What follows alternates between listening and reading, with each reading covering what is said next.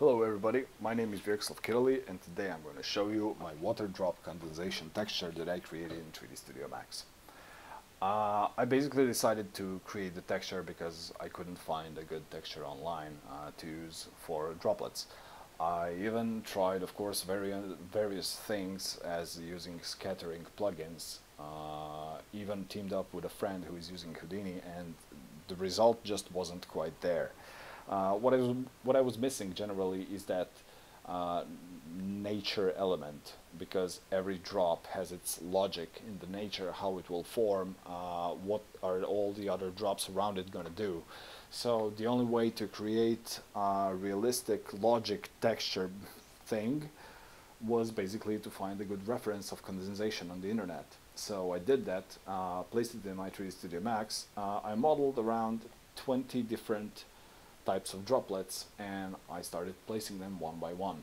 I ended up with placing over 9,000 droplets by hand, and the result was quite satisfying, I must say. So here in the example you can see the bottle that I have as an example here. It has my drops texture on it, but first let me show you the textures. So this is generally, let's call it a main texture thing, right? So here you have this variant. On the other hand, I'm offering this variant with alpha channels. So this one has, as you can see, some sharp edges on it. On the other hand, I'm offering a version with slight blur. Why is there a no blur and blur option? Because sometimes I just need that soft blend with the surface, so that's why I created also this blurry version. On the other hand, I'm offering also a normal map. So, right, and almost forgot. And the second thing I'm offering is also you can purchase my 3ds Max file where I created my drops texture.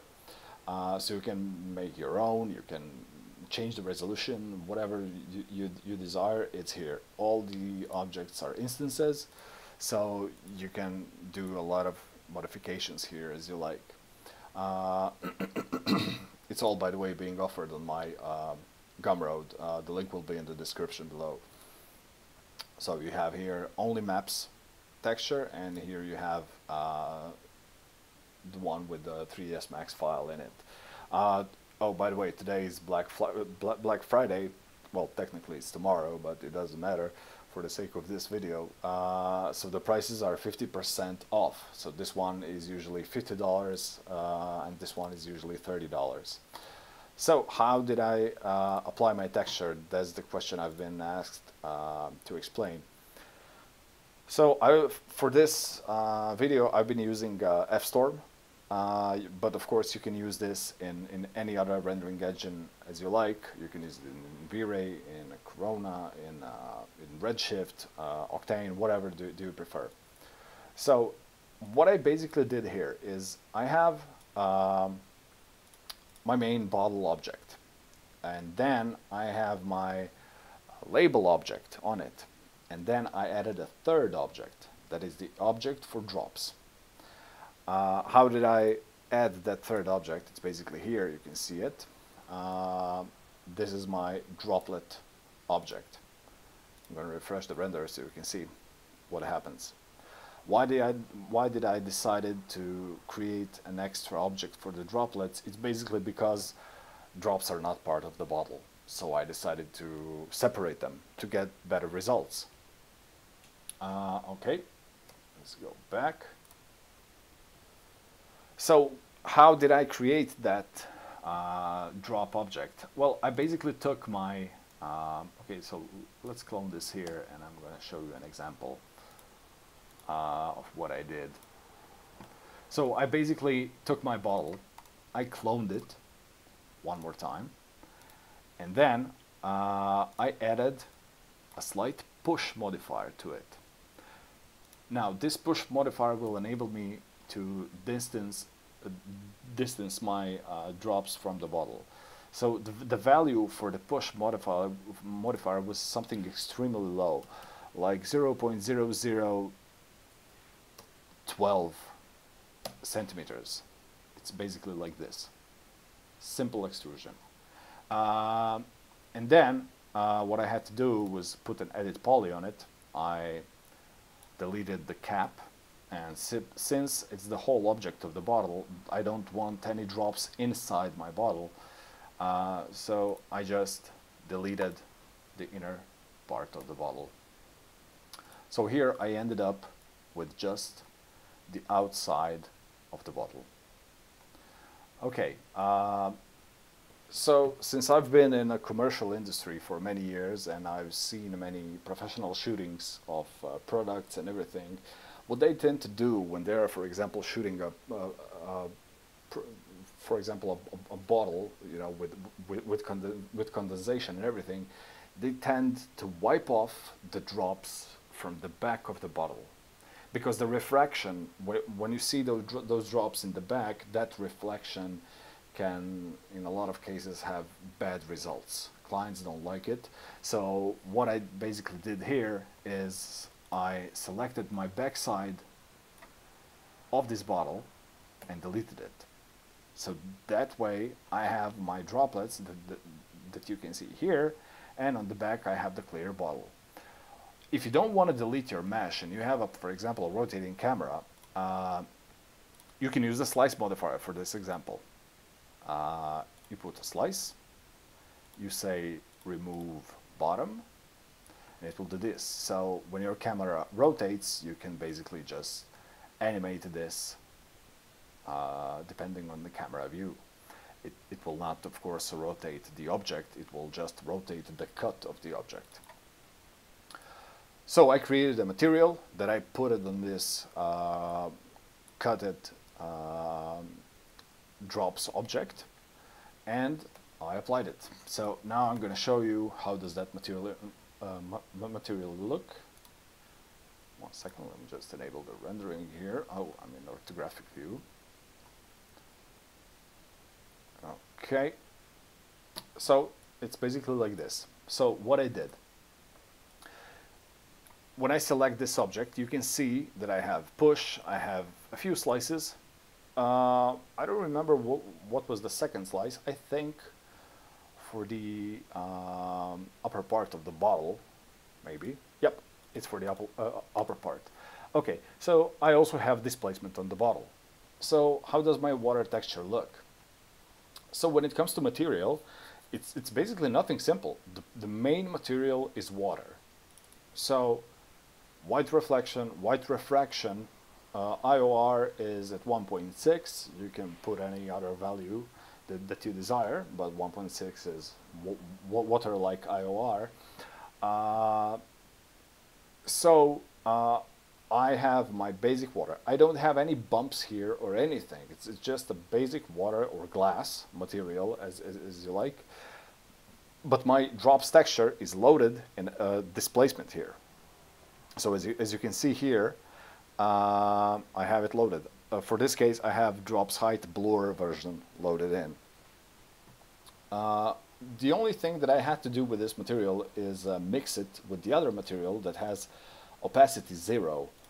As you can see, opacity is 0 here, and they are controlled by the alpha channel of my drops height blur map. So how does this look when you isolate this? So it's basically like this. 1 second. Having technical issues here. Okay, so how does this look? It's just simple water drops, and between them there's nothing because we have this opacity 0 here. I could put the whole that drop object to be water or glass or whatever you want to call it, but the main reason is oftentimes you have a frosted bottle, for example, and then if you put that sharp refraction thing all over it, you're gonna lose all the blurry frosted parts. So that's why I have this thing where I always separate my drops with the 0 opacity material. So let's open up my bottle here. here you can see how my drops behave. Uh, I think they look really okay. This is not a perfect project for demonstrating this. This was something quick that I found laying around. Yeah, I basically wasn't prepared for making a video like this. But as you can see, that's how they behave. You control them, you control their height with displacement here. So for example, if I set a lower displacement value, 1 second. Oops.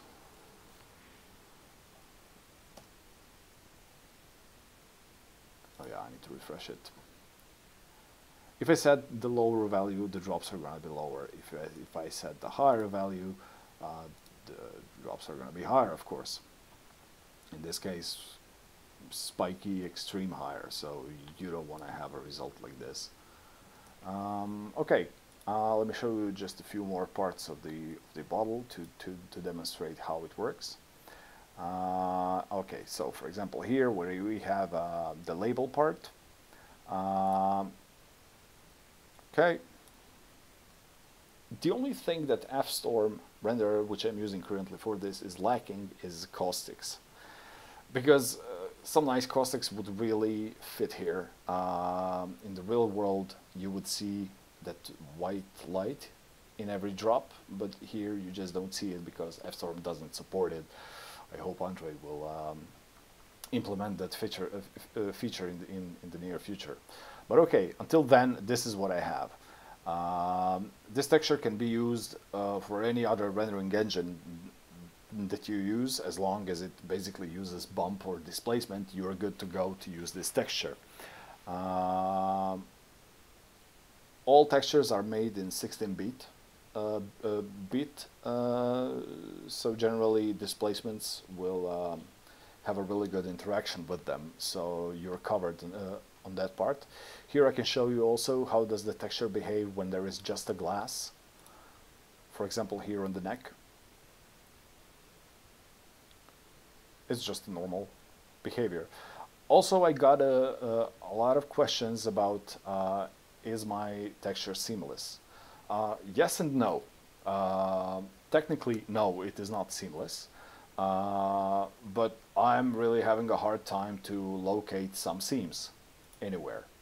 All from every person that bought this texture, and I think I had, I don't know, quite a few of them. Nobody complained about the seamless part of the texture, so I guess it's okay. You can find it if you search for it, of course. You will be able to locate it. But you know, if you're looking this whole mess of drops, where there is millions of them, well, technically 9,700 of them, you won't be able to find a seam. Okay, maybe this is a seam, maybe, because you see how this drop is cut out. Maybe this is a seam, but I doubt that anyone will see that as a problem. Yeah, I mean, basically that's it. This is how I created my drops texture.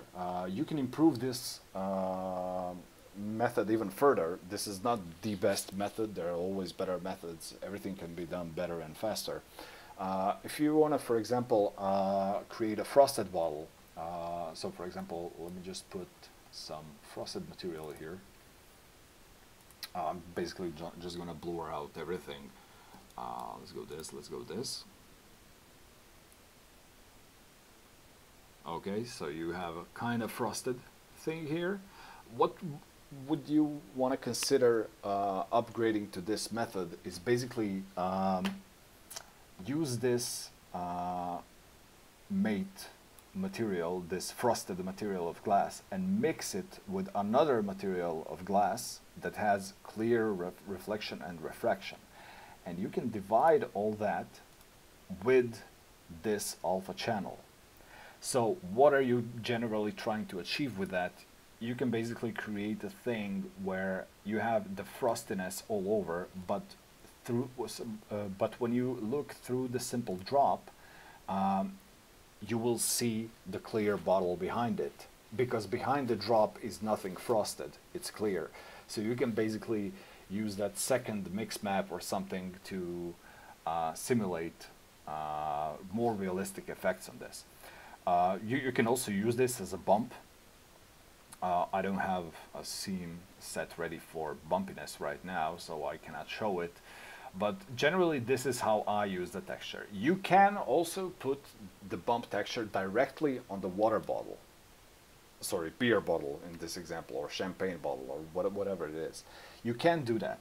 But you know, if your bottle is green, you're gonna get green droplets. Maybe if your bottle is white, the result might be actually nice. But anyhow, the thing is, that's, you know, the stuff that you have to test out. Oh yeah, you can see the cutout here in the top. That's from the slice where I cut out my texture. Anyhow, that's it. This is my water drop texture condensation short tutorial. I hope you liked it. If not, I hope you learned something. If not, thank you for watching. And I hope that I maybe record something else in the future, but we'll see. Have a nice day and goodbye.